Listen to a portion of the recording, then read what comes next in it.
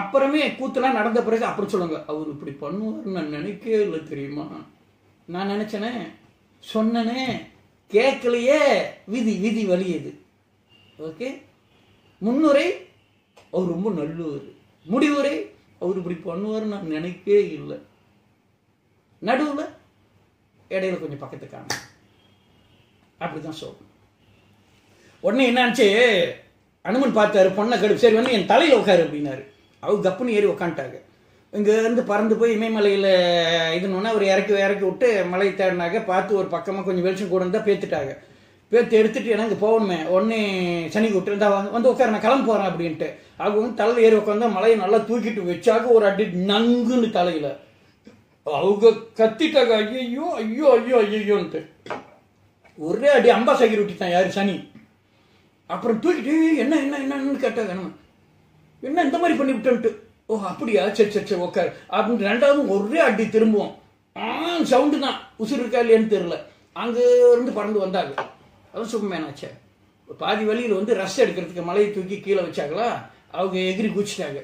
குச்சிட்டு என்ன இந்த மாதிரி பண்ணிட்டா ஆய்வேன்ட்டு இவங்க அவங்கள பிடிக்க பார்க்க அவங்க இவங்களை பிடிச்சிட்டாங்க. கொஞ்ச நேரம் ரெஸ்ட் எடுத்துட்ட பிறகு சரி சரி வந்து உட்கார கிளம்பணும் அப்படின்ட்டு. இன்னும் நீ போ, நான் இங்கே இருக்கேன், நீ தான் பிடிக்கணும், உன் டைம் ஆச்சா, நீ தான் விடமாட்டி, பிடிச்சா 7.5 வருஷத்துக்கு வந்து உட்காருன்னு. இல்லை சாமி என்னை விட்டுரு சாமி, நான் நோ நோ வந்து உட்கார் அப்படின்னு இவங்க மிரட்ட ஆரம்பிச்ச உடனே இல்லை அப்படின்னா ஒரு பிரஜாஞ்சியான் கையெழுத்து போடு என்னான்ட்டு.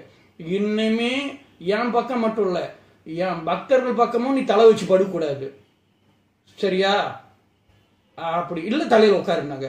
இல்லை இல்லைன்னு அங்கேயே ஒரு லெட்டர் எழுதி சைன் வச்சு சோப்பு வச்சு அந்த லெட்ரு வேணுங்களா ஒரு ஜஞ்சான் மாற்றி அதை மடித்து ஜோப்பில் வச்சுக்கிட்டு அங்கேயே சனியை விட்டுட்டு அவர் மலை தூக்கிட்டு வந்து இங்கே கொடுத்துட்டு.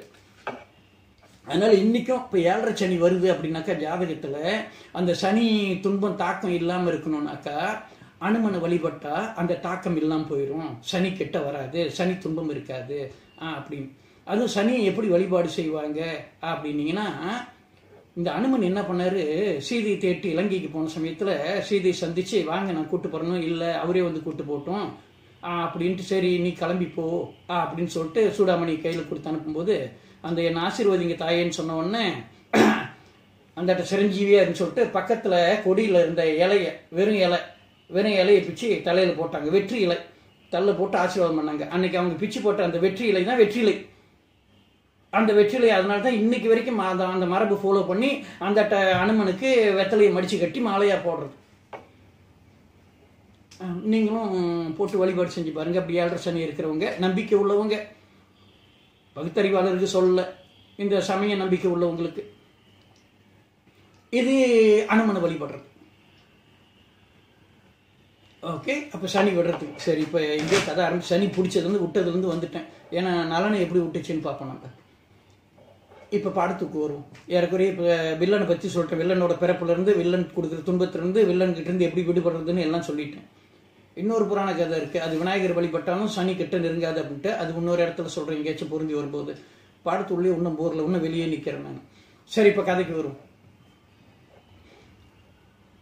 அதாவது நலன் நிடத தேசம், நைடதம் தமிழில் நிடதம்ட்டு, நார்த் இந்தியாவில். நலன் மன்னன், ஒரு நல்ல டைட்டானிக் கதாநாயகி மாதிரி இருப்பாங்க, ஒரு பிரபாஸ் மாதிரி வச்சுக்கோங்களேன், அங்காட்டா இருப்பாங்க. நிடத தேச செம்மையாக ஆட்சி செலுத்தி வந்தான். அவனோட ஆட்சி எப்படி இருந்துச்சு அப்படின்னாக்கா, அதாவது 1 அறிவுலேருந்து 6 அறிவு வரைக்கும் யாருக்கும் எந்த பாதிப்பும் இல்லாமல் இருந்துச்சுன்றது காட்டுறதுக்கு தான் சீத மதி குடைக்கீழ் செம்மை அறம் கிடப்ப தாதவில் பூந்தாரான் தனி காத்தான் மாதர் அருகூட்டும் பைங்கிலியும் ஆடர் பருந்தும் ஒரு கூட்டில் வாழ உலகு அப்படின்னு இந்த பாட்டை தேர்வு வச்சிருக்காங்க. அவன் ஆட்சியில கிளியும் பருந்தும் ஒரு கூட்டில் ஒன்னா பொண்ணு கொடுத்து பொண்ணு எடுத்துக்கிச்சான். அவ்வளோ ரப்பாட்டா இருந்துச்சான். சரி, இது நம்ம டீட்டெயிலாக அப்புறம் பாட்டு தனியாக படிக்கும் பாட்டை. இப்போ இந்த கதையை முடிச்சுக்கும். இப்படி இருந்த சமயத்தில் நல்ல நாட்சியில் அவன் கனவுல ஒரு ஜிகு, ஒரு பொண்ணு அடிக்கடி வந்து அப்படியே டான்ஸ் ஆடுது. எதிர்க்கு நின்று அப்படியே சிரிக்குது, அப்படி ஒளிஞ்சு நின்று சிரிக்குது, முன்னுக்கு வந்து அப்படியே ஆடுது, இதுன்னுக்கிட்ட அப்படி பாடுது, இஷ்டத்துக்கு ஆடுது. செய் ஏதாவது செய், சொல்லாதது செய், செய்யாதது செய், நாச்சு போறேன் செய், தின்ட்டு போறேன் செய்ன்னு பாடுது. நம்ப பாட மாட்டேன். ஓகே, ஏதோ பசியில் பாடுது போல் இருக்கு. செய் ஏதாவது செய் அப்படின்னுக்கிட்டு இவங்களுக்கும் ஒரு மாதிரியா இருக்கு. ஆனா யாரும் கண்டுபிடிக்க முடியல. அவங்க ஊர்ல இல்லை அந்த பொண்ணு. யாரா இது இந்த ஜிகு அப்படின்ட்டு அந்த ஏக்கத்திலே இருக்காங்க. தினைக்கும் கனவுல வந்து கச்சேரி பண்ணுது. அது நம்மளும் தான் கனவு கேடுறோம், ஒரு நாதாரியும் வர மாட்டேங்குது. சரி இருக்கட்டும், என்ன பண்றது, அதுக்கும் பிராப்தம் இருக்கணும் இல்லையா. ஒரு நாள் காட்டுக்கு வேட்டைக்கு போனாங்க. ஒரு ஏரிக்கரை பக்கமா உட்காந்து ரசிச்ச சமயத்தில் அந்த ஏரிக்கரையில நிறைய அன்னப்பறவைகள்லாம், ஸ்வான் அன்னப்பறவைகள் நீர் ஆரம்பிச்சு. அப்போ வலை விரிச்ச சமயத்தில், வலை விரிச்சு வீசும் சமயத்தில் ஒரு அன்னப்பறவை மாட்டிக்கிச்சு. உடனே அந்த அன்னப்பறவை பிடிச்ச உடனே அது வந்து அலுசா என்னை கொண்டுடாதுன்னு பேசுது. அது நான் அநேகமாக நிறைய கத்தும் படத்தில் நடிச்சிருக்கும் போட்டிருக்கு, சந்தேகமாக தான் இருக்கு. ஓகே, பேசு, என்னை கொண்டுறாதீங்க, என்னை உயிரோட விட்டீங்கன்னா உங்களுக்கு நான் உதவி செய்வேன் அப்படின்னு. நீ எனக்கு என்ன உதவி செய்வ அப்படின்னு சிரிச்சுக்கிட்டே கேட்க. கொள்ற நோக்கம் இல்லை அவங்களுக்கு, என்ன உதவி, அது பயந்துருச்சு, என்ன உதவி அப்படின்ட்டு. தினைக்கு உங்கள் கனவுல வந்து ஒரு ஜிகு டான்ஸ் ஆடுது இல்லையா, அந்த ஜிகு எங்கே இருக்குன்னு எனக்கு தெரியும், வேணா உங்களுக்கும் அந்த ஜிகுக்கும் நான் பாலம் போட்டு கொடுக்குறேன் அப்படின்னு. ஒன்று ஷாக் ஆயிடுச்சு, அதிர்ச்சி. இவங்களுக்கு மட்டுமே தெரிஞ்ச உண்மை எப்படி இந்த அன்னப்பறவைக்கு தெரிஞ்சு அப்படின்னு. நமக்கும் ஷோக்காக தான் இருக்கு. அப்புறமே சொல்கிறேன் எப்படி தெரிஞ்சுட்டு. உடனே என்ன சொல்லுது, யார் அந்த ஜிகு எங்கே இருக்குன்னு கேட்டோன்னு சொல்லிட்டு. இந்த இடத்துல பீமசேனன்ற மன்னனோட மகள் தமயந்தின்னு பேர் அந்த அக்காவுக்கு. பங்காட்டாக இருக்கும், கை விஜாலாக இருக்கும். ஓகே, அதனால நான் போய் எல்லாம் ஏற்பாடு பண்ணுறேன், கண்டிப்பாக அந்த ஜிகு உனக்கு தான் ரெக்கார்ட் பண்ணும், கவலைப்படாத அப்படின்ட்டு இங்கேருந்து பறந்து போணுச்சு அந்த அன்னப்பறவை. போய் அந்த தமயந்தியை பார்த்து தமயந்தி கிட்ட நலனை பற்றி சொல்லுது. நலன் பார்க்க அப்படி பிரபாஸ் மாதிரி இருப்பாங்க, அங்காட்டாக இருப்பாங்க. அவங்க அருவுக்கு அமெரிக்காவில் இருக்க வேண்டியவங்க, சில அப்பா இந்தியாவில் வந்து பிறந்துட்டாங்க, இருந்தாலும் பரவாயில்ல உனக்காகவே பிறந்திருக்காங்க அப்படின்லாம் சொல்லி அவங்களோட அழகு, கண் இப்படி இருக்கும், ஏர்ஸ்டால் இப்படி இருக்கும், காயாவா காது இப்படி இருக்கும், மூக்கு இப்படி இருக்கும், பல்லு இப்படி இருக்கும்னு அப்படியே சொன்னது கேட்டு தமயந்தி வேற எஸ்பிஎம் லொக்கேஷனில் A+ வச்சுருக்காங்க. கையை சொன்னது கேட்டு கேட்டு அப்படியே நலனோட ஃபோட்டோவே வரைஞ்சிட்டு அன்னாடிக்கு அதை பார்த்துக்கிட்டே பாடுறது. நீ இல்லாத உலகத்திலே நிம்மதி இல்லை அப்படிலாம் பாடுவாங்க. அப்படியே இதுன்னு நல்லா வரைஞ்சி அவங்களுக்கும், ஏன்னா தினைக்கும் போய் செய்தி கொடுத்துக்கிட்டு இருக்கு, செய்தி பரிமாறிக்கிட்டு இருக்கு. இந்த இடத்துல ஒரு சந்தேகம் வரணும். ஓகே, விளங்குதா? ஏன் தமயந்தி மட்டும் கனவு வந்தவங்க வேற பொண்ணுங்க வரல? இதுதான் விட்ட குறை தொட்ட குறை, போன பிறப்பில் உள்ளது, நிறைவேறாத காதல். வேணா இதை பற்றி ஏற்கனவே ஒரு செய்யுள் சொல்லியிருப்பேன் நான், அது தெரிஞ்சுக்கணும். ஏன் மற்ற பொண்ணுங்க வரல? இப்போ கூட நீங்கள் சில சமயங்கள் பார்த்தீங்கன்னா இந்த தைப்பூசம் கொடுத்து போகும்போது யாரையாச்சும் பார்த்தீங்கன்னா எங்கேயோ பார்த்த மாதிரி இருக்கும், அவங்ககிட்ட எதுவும் பேசணுன்ற ஆர்வமாக இருக்கிற மாதிரி இருக்கும், ஆனால் பார்த்துருக்க மாட்டோம். போன பிறப்பில் நம்மோட வாழ்ந்துருப்பாங்க. அதே மாதிரி தான் யாராச்சும் ஒரு சிலர் பார்த்தா பயம் இருக்கும், முன்ன பார்த்துக்க மாட்டோம், அந்த உருவத்தை பார்த்தோன்னே அதிர்ச்சியாக இருக்கிற மாதிரி இருக்கும். தைப்பூச கூட்டத்தில் இதுக்கு முன்னே பார்த்தது இல்லை, ஒன்றும் பேசுறது கூட இல்லை, ஏன்னா போன பிறப்பில் வில்லனாக இருந்திருப்பான் நம்ம லைஃப்பில். அந்த தாக்கம் இதெல்லாம் நம்ம சிரத்தை கண்டுக்கல, அக்கறை எடுத்துக்கல, நின்று யோசிச்சோம்னா தெரியும் இந்த ரகசியங்கள்லாம். சில கனவுகள், ஆள் மனசு கனவுகளை வெளிப்பட்டு சில முன் நினைவுகள் காட்டும். சரி, இதை விட்டுருவோம், நம்ம பாடத்துக்கே வரும். அப்போ இப்படி இருந்த சூழ்நிலையில் தமயந்தியும் ஓகே ஆயிட்டாங்க, நலனும் ஓகே ஆயிட்டாங்க. இப்போ கல்யாணத்துக்கு கண்டேன். அப்போ நலன் ஊருக்கு சில முனிவர்கள் வந்தாங்க. முனிவர்கள் வந்த உடனே நலன் அந்த முனிவர்கிட்ட சொன்னது, ஏன்னா முனிவர்களை எப்பயுமே நலன் நல்லபடியாக கவனிக்கிறது, அதனால மரியாதை. அப்போ இந்த மாதிரி அந்த பொண்ணு இருக்குது, பீமசேன் மகள் இருக்குது, தமயந்தி, அதை நான் கல்யாணம் பண்ணலான்னு ஆசைப்பட்றேன், எனக்கு யார் பெரியவங்க இல்லை, நீங்கள் தான் போய் பேசணுன்ட்டு. அவங்க ரொம்ப சந்தோஷம், நோ ப்ராப்ளம், நாங்கள் போய் பேசி இந்த கல்யாணத்தை நாங்களே மண்ணுக்கு நின்று நடத்தி கொடுக்குறோம், டோன்ட் வரி அப்படின்ட்டு இங்கேருந்து போய் பீமசேனை பார்த்தாங்க, மன்னனை பார்த்தாங்க, தமயந்தியோட அப்பாவை பார்த்தாங்க. அவரை பார்த்தோன்னே அவர்கிட்ட சொன்னாங்க, இந்த மாதிரி நலனுக்காக பொண்ணு கேட்க வந்திருக்கோம் அப்படின்லாம் சொல்லி தமயந்தி பொண்ணு கொடுக்குன்னு சொன்னோன்னே அவன் என்ன சொல்லிட்டான், பீமசேன் நோ சாரி, நான் யாருக்கும் பொண்ணு கொடுக்குறதா இல்லை, நான் வந்து ஒரு சுயம்பரம் நடத்துகிறேன், அந்த சுயம்பரத்தில் வந்து கலந்துக்க சொல்லுங்கள், என் பொண்ணு யாரை விரும்புதோ அவங்களுக்கு மாலை போடும், நான் என் பொண்ணு லைஃப்பில் குறுக்கிட விரும்பலை. வேணுங்க பெண் சுதந்திரம் பாருங்கள், அன்னைக்கு அவ்வளோ சுதந்திரம் பாருங்கள். அதனால் என் பெண் யாருக்கு சுயம்பரம், என் பொண்ணுக்கு யாரை பிடிச்சிருக்கோ அவனுக்கு மாலை போட்டோம், நான் ஏற்றுக்கிறேன், நான் யாரையும் கட்டாயப்படுத்த முடியாது அப்படின்ட்டு. இவங்களும் ஓகேன்ட்டாங்க. சரி, இது அன்னைக்குள்ள வழக்கத்தில் இருந்து தான். நேராக இங்கே வந்து நலன்ட்டு சொல்லி, நீ கவலைப்படாத, தமயந்தி மனசில் நீ தான் இருக்கிற அப்படின்னு அன்னப்பறைன்னு சொல்லிடுச்சு. பாங்க எல்லாம் அங்கே ரெடி ஆயிடுச்சு, இது சும்மா ஷோ தானே, டோன்ட் வரி. ஏன்னா முறைப்படி பொண்ணு கேட்டது, அவங்க அப்பா இப்படி சொன்னால் சரி இது சபைக்கே தெரிஞ்சு இருக்கட்டும், ஏன்னா இது காதல் கல்யாணம் இல்லை, இது ஏற்பாட்டு கல்யாணன்ற மாதிரி ஆயிட்டும் பாருங்களேன் அந்த ரகசியம், ஏன்னா உள்ளுக்குள்ளே காதல் தானே. சரி, அப்படி ஏற்பாடு பண்ணி இப்போ நலனும் இங்கேருந்து புறப்பட்டு போகிறான். யாரே தமயந்தி சுயம்பரத்துக்கு கிளம்பி போய்கிட்டு இருக்கான். அப்படி போகும்போது இடைவெளியில் யாரு தமயந்தியோட சுயம்பரம் செய்தி கேள்விப்பட்டு, ஏன்னா அவங்க அப்பா தான் பேப்பரில் விளம்பரம் போட்டார், ஜவத்தான் கோசம் அப்படின்ட்டு. அப்போ உடனே ஈசிகாந்தப்பா கோசம் பண்ணுறதுக்கு எல்லாம் வரானுங்க. அப்படி வரும்போது தேவலோகத்திலேருந்து யாரு, இந்திரன், அக்னி, வருணன் இவங்கெல்லாம் வராங்க. இன்னும் சில கேஸுங்கெல்லாம் வருதுங்க.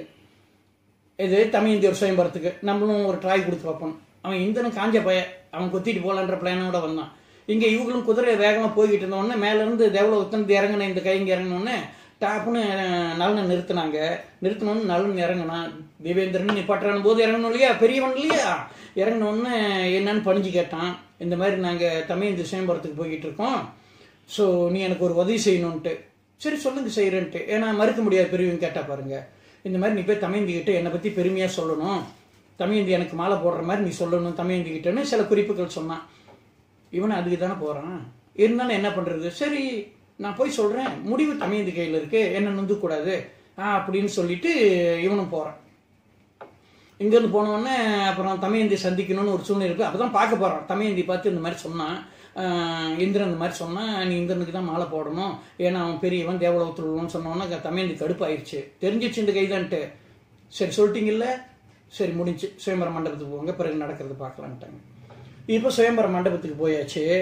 அந்த மண்டபத்தில் சுயம்பர மண்டபத்தில் எல்லாம் சேரில் உட்காந்துருக்காங்க, அப்படியே ரவுண்டாக வரிசையாக. இப்போ தமயந்தி கையில் ஒரு மாலையோடு வராங்க. வழக்கமாக என்ன நடக்கும், இப்போ சில நாட்டு மன்ன இளவரசர் உட்காந்துருப்பாங்க, தோழி பொண்ணு வருவாங்க, இவங்க கையில் மாலை வச்சுருப்பாங்க. தோழி பொண்ணு ஒவ்வொருத்தனும் அவனோட பெருமையை சொல்லுவாங்க, யாருக்கு பிடிச்சிருக்கோ அவன் கழுத்தில் மாலை போடுவாங்க, அவன் மண்ணு. இதுதான் வழக்கமாக இந்த சுயம்பரத்தில் நடக்கிறது. ஏன்னா தோழி தான் ஒவ்வொருத்தனோட அவன் அவங்களோட பயோடாத்தா கொடுத்துருப்பானுங்க சுயம்பரத்துக்கு வரத்துக்கு முன்னே. அப்போ அந்த பயோடாத்தா வாசிப்பாங்க தோழி. அப்போ அது யாரோட பயோடாத்தா கிக்காக இருக்கோ அவங்க மாலை போடுறது மரபு. ஏன்னா இவங்க அப்படி மூஞ்சி கூட பார்க்க மாட்டாங்க, அப்போ தான் பார்ப்பாங்க. இங்கே எல்லா வேலையும் அண்டர் கிரவுண்ட் நடந்துடும், இதெல்லாம் ஒரு ஷோ. இப்படியே இருக்கும்போது அந்த வருஷம் அந்த ரோ எந்திரிச்சு நின்றுது. அப்போ பார்க்க உடனே நம்ம இந்திரன் பக்கத்தில் தான் யார் நலன் இருக்காங்க, அப்படியே வரிசையா. அப்போ இந்திரன் டாப்புன்னு நலன் வடிவம் எடுத்துட்டான். அவனுக்கு தெரிஞ்சிச்சு நலனுக்கு தான் மாலை போடுவா, நேரடியாக நம்ம மாலை கிடைக்காது, ஏமாத்தியாச்சும் அவன் மாலை வாங்கிடுவோன்ட்டு. அப்போ நலன் வேஷத்தில் இந்திரன் நிற்கிறான். தமயந்தி பேனிக் ஆகிட்டாங்க. அப்போ இது யார் நலன் இதுலன்ட்டு. அப்போ ஒரு சின்ன குழு கிடைச்சி அவங்களுக்கு என்ன மாதிரின்ட்டு. அதாவது தேவர்கள் கழுத்தில் எப்பயும் மாலை இருக்கும், அவங்களோட மாலை வாடாத மாலை. அப்போ மனிதர் போடுறது பூ மாலை, வாடி போகிற மாலை. அப்போ நலனோட மாலையில் வண்டு ரீங்க ஆரம்பிட்டுச்சு. அந்த மாலைக்கு வண்டு போகல, அது பிளாஸ்டிக் மாலை போடுறதுக்கு. இது ஒரு சின்ன குறிப்பு.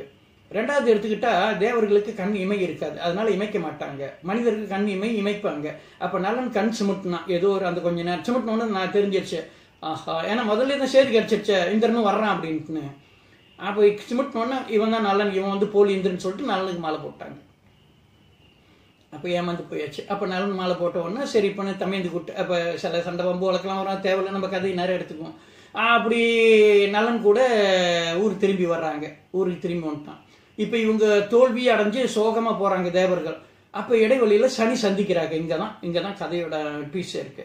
சனி சந்தித்த உடனே என்ன பண்ணுறாங்க, தேவர்கிட்ட கேட்குறாங்க என்ன ஏதுன்ட்டு. அப்போ அவங்க நடந்த சம்பவத்தெல்லாம் சொன்ன உடனே கேவலம் ஒரு மனிதன் தேவர்களை வெல்றதா, தேவர்களை தோக்கடிக்கிறதா, ஒரு தேவருக்குரிய மரியாதை இல்லையா, யார் நலன் அவ்வளோ பெரிய கிரேட் ஆயிட்டானா, பிளேடி ஃபூல், அவனை உண்டு இல்லைன்னு பண்ணுறேன் பாருங்க அப்படின்னு அவனை பிடிச்சி நான் ஆட்டி உண்டு இல்லைன்னு பொங்க வச்சிடுறான் அவனை அப்படின்னு இதுன்ட்டு. யார் தேவர்களுக்காக, ஏன்னா அவரும் தேவர் கத்துக்கிறீர்கள் இருக்காராம்.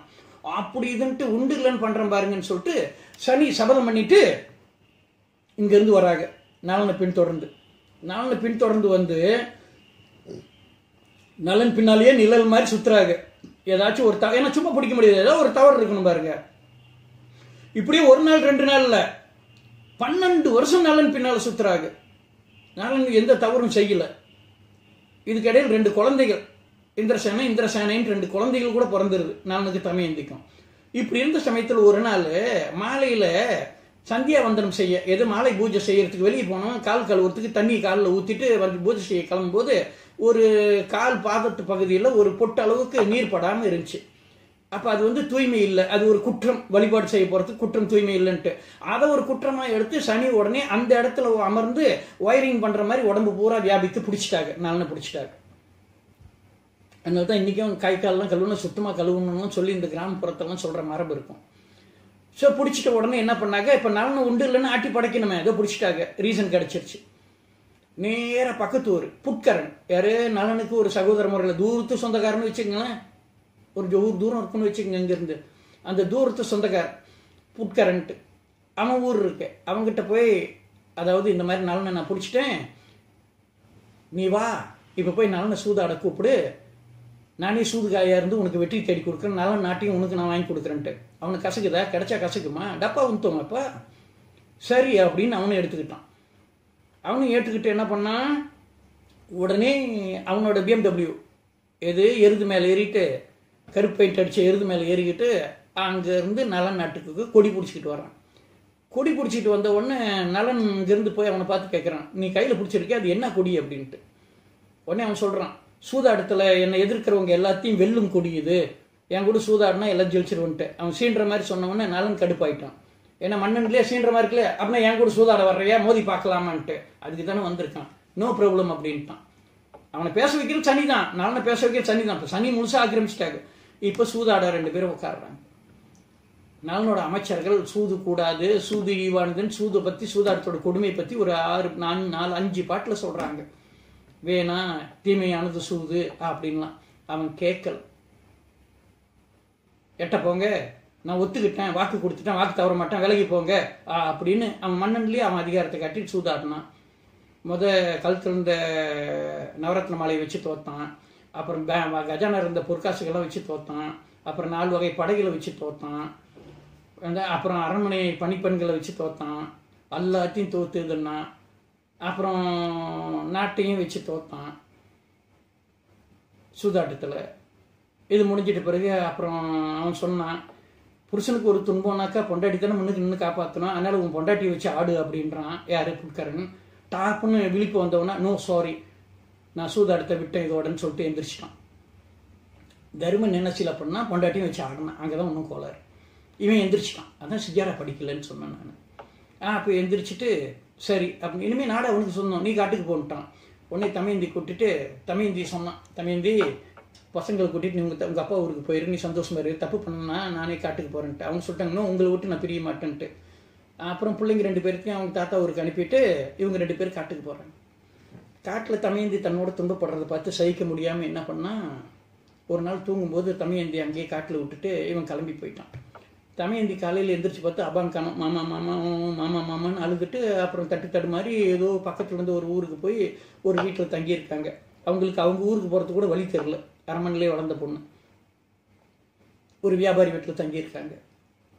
அப்போ அந்த வழியாக ஒரு நாள் ஒரு வியாபாரி அந்த நண்பன் வீட்டுக்கு வந்தோம். தமையந்தி பார்த்துட்டு, அடடா தமையந்தியாச்சே, பீமசன் மகளாச்சுன்னு சொல்லிட்டு வாமான்னு கூட்டிகிட்டு போய் அவங்க ஊரில் சேர்க்கறது.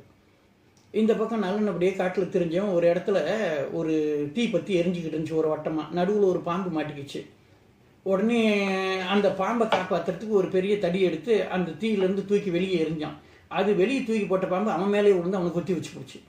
கொத்தனை உடனே நல்லா ஜெர்மன்கார மாதிரி செவசவன்னு இருந்தோம். அப்படியே ஆப்பிரிக்கார மாதிரி டிக்ரோ மாதிரி ஆயிட்டான். யாரு? நலன் உருவமே மாறி போச்சு. உடனே நலன் கேட்டான், இதுதான் பரிகாரமா எனக்கு அப்படின்னுக்கிட்டு. உடனே அது சொன்னிச்சு, இது விதி பயன் வினை பயன் அனுபவம். இப்போ நான் இப்போ தான் சரியாக உட்காந்துருக்கு, ஜென்ம நட்சத்திரத்தில் போட்டிருக்கு சனி.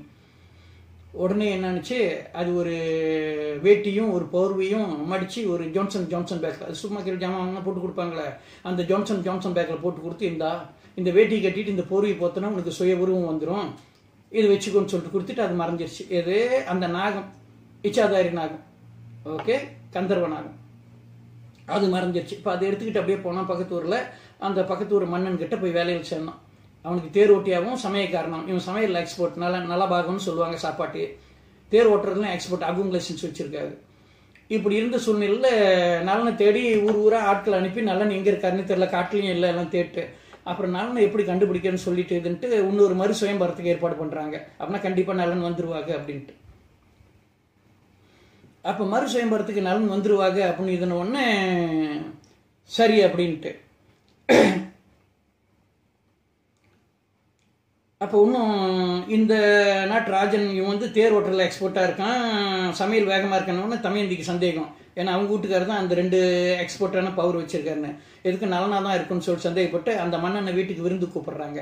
அப்போ நலன் விருந்துக்கு அழைச்ச சமயத்தில், இங்கே வீட்டுக்கு வந்த சமயத்தில் நலனை தனியாக அழைச்சி அந்த சொல்ல பண்ணலாம் சொல்லி கேட்ட உடனே அவன் அந்த வேட்டி கட்டி போர்வை போற்றி சுயரூபத்தை காட்டுறான். அப்போ சந்தோஷமாயிருச்சு. திரும்ப அந்த சுயம்பரம் ஏற்பாடு பண்ணாலும் சுயம்பரத்தில் நின்று அவனுக்கே மாலை போடுறாங்க தமையந்தி. மாலை போட்ட உடனே சனி அப்போ முன்னுக்கு தோன்றி இதுன்றார். எல்லாம் முடிஞ்ச உடனே சரி உன்னை நான் ரொம்ப சோதிச்சிட்டேன், உன்னை விட்டு விலகிறேன், நீ ஒன்று செய், நேராக போய் புட்காரனை திரும்ப சூதாடுறதுக்கு கூப்பிடு, பரவாயில்ல மனைவி வச்சு ஆடுறன்னு கூப்பிடு, அவன் வருவான் இன்னும் பேராசையோட, நான் உனக்கு சாதகமாக உன் நாட்டை ஜெயிச்சு கொடுக்குறேன் போ அப்படின்ட்டு. அப்போ இங்கேருந்து போய் புட்காரனை கூப்பிட்டுனா அவன் இன்னும் பழைய ஆசையிலேயே சரின்னு வந்தான். அப்புறம் ஒன்று ஒன்றா ஜெயிச்சாச்சு.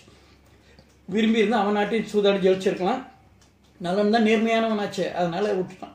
அப்போ அவன் நாடு இதாச்சு, அதோட அவனை சனி விட்டுருச்சு, பிடிச்ச சனி விட்டுருச்சு. அதோட அவன் இன்னும் சந்தோஷமா இன்னும் செம்மையை ஆட்சி செலுத்தணும். சரி, இப்போ அந்த அன்னப்பறவை பற்றி சொன்னோம் இல்லையா, அந்த குறிப்பையும் காட்டுறேன். அந்த அன்னப்பறவை எடுத்துக்கிட்டிங்கன்னா நீங்கள் ஒன்று தெரிஞ்சுக்கணும் எப்படி என்னான்ட்டு. அதாவது எங்கே தெரிஞ்சிச்சு அந்த கூறுபாடுனா, தமயந்தி சுயம்பரத்துக்கு வந்த சமயத்தில் உடனே தமயந்தி நலனுக்கு மாலை போட்டாங்க. மாலை போட்ட உடனே நலன் தமயந்தி ஊற்றி பார்த்தா தமயந்தி கழுத்தில் தாலி தொங்குனுச்சு. டாப்புன்னு இதுன்ட்டான். ஓட்டம் நான்சென்ஸ், இங்கே என்ன நடக்குது? ஏற்கனவே கழுத்தில் தாலி இருக்கிற பெண்ணுக்கு மறுமணமா, ஏற்கனவே கல்யாணம் ஆன பொண்ணுக்கு மறுமணமானு கத்துறான். உடனே அவன் யார் பீமசேனன், அவங்க அப்பங்காரன் உரமன்னு பார்த்தோம், சந்தோஷமாயிருச்சு. அவன் வந்து பார்த்து இதுன்னா மற்றவங்கிட்ட, மன்னர்களே நீங்கள் பாருங்கள் என் பொண்ணு கழுத்தில் மாலை இருக்கு, தாலி இருக்கா பாருங்கன்ட்டு. இல்லையே நாங்கள் எல்லாரும், இவர் என்னமோ வளர்றாரு அப்படின்ட்டு, என்னதோ படிச்சுன்னு தெரியுது, என்ன இல்லைன்றீங்க ஐவன்ட்டுன்னு. அவர் சிரிச்சுக்கிட்டே உடனே நலனை தனியாக கூப்பிட்டாங்க, என் கூட வாப்பான்னு. தனியாக கூப்பிட்டு போய் ரூமுக்கு கூப்பிட்டு போயிட்டு சொன்னாங்க, என் பொண்ணு பிறந்த சமயத்தில் கழுத்தில் தாலியோடு தான் பிறந்துச்சு. நான் கேட்டேன் இது என்ன அநியாயம், வானத்திலிருந்து வேணுங்கா வானம் நோக்கி கேட்டேன், இது என்ன அநியாயமாக இருக்குது, கழுத்து தாலியோடு இருக்குது, இந்த பெண்ணோட எதிர்காலம் இப்படி என்ன ஆகுறதுன்னு கேட்ட சமயத்தில் வானத்திலிருந்து அசிரியரி குரல் கேட்டுச்சு. சில சமயங்கள் நாரதர் சொன்னார்னு சொல்லுவாங்க. அசிரியரி குரல் சொல்லிச்சு, இவள் யாருக்குரியவளோ அவன் கண்ணுக்கு மட்டும் இந்த தாலி தெரியும், மற்ற வேறு யாரு கண்ணுக்கு தெரியாது இந்த தாலி மறைஞ்சிருக்கும், இவளை மணக்க போகிறவன் கண்ணுக்கு மட்டும்தான் இந்த தாலி தெரியும்னு சொன்னிச்சு. அதனால தான் சுயம்பரம் நடத்தினேன். சுயம்பரத்தில் அப்போ மணக்க போகிறவன் கண்ணுக்கு தெரியும் இல்லையா, மற்றவங்களுக்கு தெரியாது, அதனால என் பொண்ணு கூட தெரியாது இந்த உண்மை, அதனால தான் சுயம்பரம் ஏற்பாடு பண்ணேன். இப்போ பாரு சபையில் யாரு கண்ணுக்குன்னு தெரியல, உன் கண்ணுக்கு தானே தெரியுது தாலி, போன பிறப்பு வாசம். அப்போ அவன் ஏற்றுக்கிட்டான். சரி, இப்போ நம்ம பழம்பிறப்புக்கு போவோம், அன்னப்பறவை கிண்டுவோம். இதெல்லாம் இதில் இல்லை, கதையில் இல்லை, புராணத்துலன்னு சொல்கிறேன், நான் ரீசன் தேடுறதுனால சொல்கிறேன். அதாவது ஒரு போன பிறப்பு நடந்த கதை. வேடன், ஒரு இளம் வேடுவன் பக்கத்து ஊருக்கு போய் ஒரு வேட்டு வச்ச இளம் பெண்ணை கல்யாணம் பண்ணிட்டு அவன் ஊருக்கு திரும்பி வந்துக்கிட்டு இருக்கான். திரும்பி வரும்போது பொழுது இருட்டிருச்சு. இருட்டில் பயணம் பண்ண ஆபத்து. இளம் தம்பதி இப்போ தான் கல்யாணம் பண்ணியிருக்காங்க, கல்யாணம் பண்ணி கூட்டு போய்கிட்டு இருக்கான் ஊருக்கு. சரி, இரவு அங்கே எங்கேயாச்சும் தங்கிட்டு பாதுகாப்பாக போவோம், ஏன்னா காட்டில் புலி சிங்கெல்லாம் துன்பம், ஏன்னா அவன் வேடன்லேயே அவனுக்கு எல்லா சைகையும் தெரியும். அப்போ பக்கத்தில் ஒரு சின்ன குகை இருந்துச்சு. சரி, இந்த குகையில் இன்னைக்கு தங்கிட்டு போவோம்னு சொல்லிட்டு அந்த குகை உள்ள எட்டி பார்த்தா ஒரு வயசான முதியவர் படுத்திருந்தார். உடனே அவர் எழுப்பி, ஐயா இந்த மாதிரி இருட்டிடுச்சு, இன்னைக்கு இரவு மட்டும் நாங்கள் இங்கே தங்கிட்டு போகிறதுக்கு நீங்கள் அனுமதி கொடுக்கணும் அப்படின்னு அவர் சொன்னார். அப்பா இது சின்ன குகை, அவர் ஒரு 80 வயசுக்கு மேலே இருக்கும், 2 பேர் தான் இந்த குகையில் தங்க முடியும், ஏன்னா வயசானவன் என்னால் வெளியில் குளிரில் தாங்க முடியாது, வேணா உங்களில் யாராச்சும் ஒருத்தவங்க வந்து உள்ளே படுத்துக்குங்க, எனக்கு எந்த தடையும் இல்லை, என்னால் எந்த தொல்லையும் இருக்காது, நீங்கள் எனக்கு தொல்லை கொடுக்காம இருந்தால் போதும் அப்படின்னோன்னு அவன் பார்த்தான். சரி நீ வெளியே நில்லுன்னு அவனா உள்ளே போவான், எந்த ஆண்மகனாக இருந்தாலும் மனைவிக்கு தானே, சரி நீ உள்ளே போய் படுத்துக்கோ, வேண்டா நான் வெளியில் காவலுக்கு இருக்கேன்ட்டு அந்த பெண்ணை உள்ளே படுக்க சொல்லிட்டு வெளியில் காவலுக்கு நடந்துக்கிட்டே இருந்தான். அப்புறம் பொழுது ஆணிச்சு, இருட்டிக்கிட்டே போச்சு. கொஞ்ச நேரம் குகை வாசல் நின்றுக்கிட்டே இருந்தான். அப்புறம் உட்காந்தான். அப்புறம் அப்படியே சாஞ்சு அப்படி தூங்கிட்டான். காலையில் எந்திரிச்சு பார்த்தா அவனை ஒரு புளி அடித்து சாவடிச்சுட்டு போயிடுச்சு, செத்து கிடக்கிறான் வாசலில். வெளியே வந்து அந்த பொண்ணு துடிக்குது, ஐயோ அம்மா அப்படின்னுக்கிட்டு போச்சு. வேணுங்கா ஒரு கல்யாணம் பண்ணி இன்னும் முதல் இரவு கூட இல்லை, அதுக்கட்டி இப்படி ஒரு ஆபத்தான்ட்டு வேற என்ன பண்ணுறது. அந்த பெரியவருக்கா ரொம்ப மனசு உடஞ்சி போச்சு, தன்னை தேடி வந்தவங்க புதுமண தம்பதி இப்படி ஆகி போச்சுன்ட்டு. இருந்தாலும் என்ன பண்ணுறது, அந்த குச்சிகள்லாம் பொறுக்கி போட்டு அவனை எரிக்கிறதுக்கு ரெடி பண்ணோன்னு அந்த பெண் இனியும் என்னால் வாழ முடியாது, இது அந்த காலத்து பொண்ணு, இப்போ உள்ள பொண்ணு இல்லை, அந்த காலத்து பொண்ணு, இனியும் என்னால் வாழ முடியாது அப்படின்னு சொல்லிட்டு அந்த நெருப்புலேயே அந்த பொண்ணு உளுந்து செத்துருச்சு. உடனே அந்த பெரியவர் சொன்னார், சரி இந்த பிறவியில் தான் நீங்கள் ஒன்று சேர முடியல, அடுத்த பிறவிலாச்சும் நீங்கள் 2 பேரும் ஒன்று சேரத்துக்கு நானே கருவியாக இருக்கேன் அப்படின்னு சொல்லிட்டு, ஏன்னா ஒரு காலம் முடிய போகுது பாருங்க, நானே கருவியாக வந்து சேர்றேன் உங்களுக்குன்னு சொல்லிட்டு அந்த பெரியவரும் கொஞ்ச நாள் இறந்துட்டார். அந்த வேடுவன்னா இந்த பிறப்பில் நலனா பிறந்தான், அந்த வேட்டு வச்சு தான் இந்த பிறப்பில் தமயந்தியாக பிறந்தாங்க. அந்த முதியோர் தான் அந்த கிழவன் தான் அன்னப்பறவையாக பிறந்து 2 பேர்த்துக்கும் பாலம் போட்டு விட்டார். ஏன்னா போன பிறப்பில் நிறைவேறாத அவங்களோட இல்லற வாழ்க்கை இந்த பிறப்பில். அந்த போன பிறப்பில் நலன் கட்டின தாலி தான், அந்த வேடுவன் கட்டின தாலி தான் இந்த பிறப்பில் நலனா அவன் கண்ணுக்கு தெரிஞ்சது. இதுதான் இந்த பிறப்பில் சேர்த்தது. நான் சொல்லியிருப்பேன்ல, விட்ட குறை தொட்ட குறைன்ட்டு, வீதி வலியதுன்ட்டு. சரி, இதுதான் இந்த கதை. ஸோ எவ்வளோ நேரம் ஆச்சு? சரி, பாடல் விளக்கம் இன்றைக்கு வேண்டாம், இதுவே கதை நீண்டு போச்சு. இப்போ பாடல் விளக்கத்துக்கு தெளிவாக போனால் அது இன்னொரு அரை மணி நேரமாச்சும் பிடிக்கும், நீங்கள் சோர்ந்துருவீங்க. பாடல் விளக்கத்தை நாளைக்கு தொடர்ச்சியாக நாளைக்கு சொல்கிறேன். நான் இன்னைக்கு இந்த அளவில் இருக்கட்டும். இது கதையை நல்லா கேட்டுங்க. இப்போ பாடல் உள்ளே போனாக்கா உங்களுக்கு இது மறக்காமல் இருக்கும். இதுதான் நலவெண்பா கதை. இது வந்து யார்? நம்ம புகழேந்தி எழுதுன நலவெண்பா சொல்கிறேன்.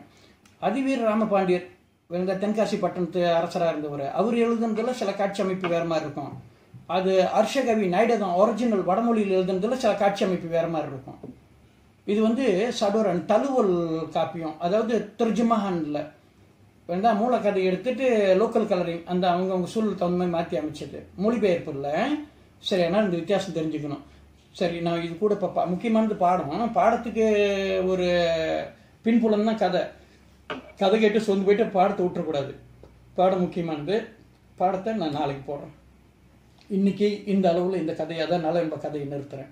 இப்போ நலவெண்பா ஒரு பாட்டு தான் இருக்குது. அந்த ஒரு பாட்டுக்கே அதோட முழுசாக அதோட கதையெல்லாம் உள்ள நேரம் சொன்னேன். ஸோ உங்களுக்கு பாடத்தை நான் நாளைக்கு போடுறேன். இந்த அளவில் இன்னைக்கு நிறுத்துறேன். சென்று வென்று வாருங்கள்.